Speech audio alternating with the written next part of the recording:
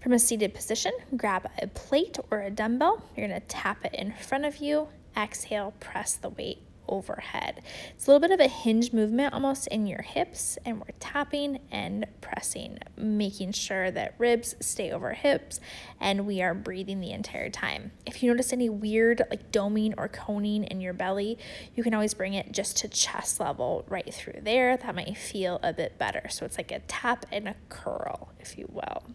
Second option would be to do this with a dumbbell if you do not have access to a plate like what I just demonstrated. Same thing though. Tapping forward, exhale as you press the weight overhead, or even just bringing it to chest level. This is a great modification in later terms of pregnancy for a burpee.